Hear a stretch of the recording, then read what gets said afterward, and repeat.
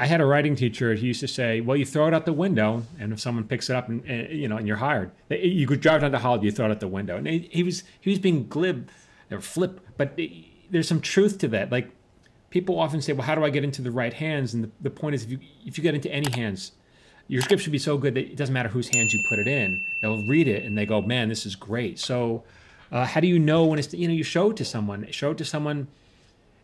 Even if they're not in the business, I know I'm jumping around here, but even if they're not in the business, you ask them, did you enjoy reading this? And they might say, well, I don't know how to read a script. No, that's not the question. The question is, do you want to turn the page? Do you want to find out what happens next? So you don't need to be a professional or industry insider to know that. Are you engrossed in the story? Are you turning the page? Or does it feel like a homework assignment? Does reading it feel like a homework assignment?